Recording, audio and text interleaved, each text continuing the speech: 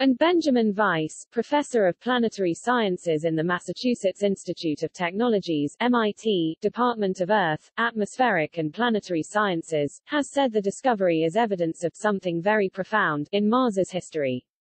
The study shows how much water flowed into the crater, which today is a dry, wind-eroded depression, and indicates where the rover could search for signs of life. The first scientific analysis of the images also reveals evidence that the crater endured flash floods. The flooding was energetic enough to sweep up large boulders from tens of miles upstream and deposit them into the lakebed, where the massive rocks still lie today.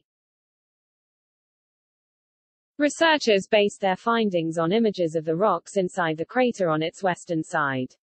Satellites had previously shown that this outcrop, when seen from above, resembled river deltas on Earth, where layers of sediment are deposited in the shape of a fan as the river feeds into a lake. Taken from inside the crater, the new images confirm this outcrop was indeed a river delta. According to the study, the lake was calm for much of its existence, until a dramatic shift in climate triggered episodic flooding at or toward the end of the lake's history. He said, "If you look at these images, you're basically staring at this epic desert landscape. It's the most forlorn place you could ever visit. There's not a drop of water anywhere, and yet, here we have evidence of a very different past. Something very profound happened in the planet's history." Now that they have confirmed the crater was once a lake environment, scientists believe its sediments could hold traces of ancient aqueous life.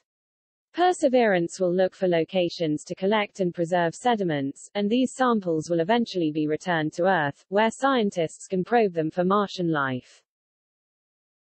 Team member Tanya Bossack, associate professor of geobiology at MIT, said, "We now have the opportunity to look for fossils.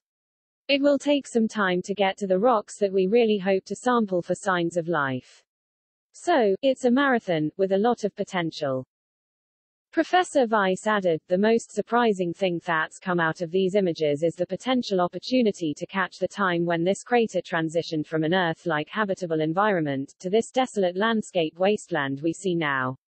These boulder beds may be records of this transition. And we haven't seen this in other places on Mars."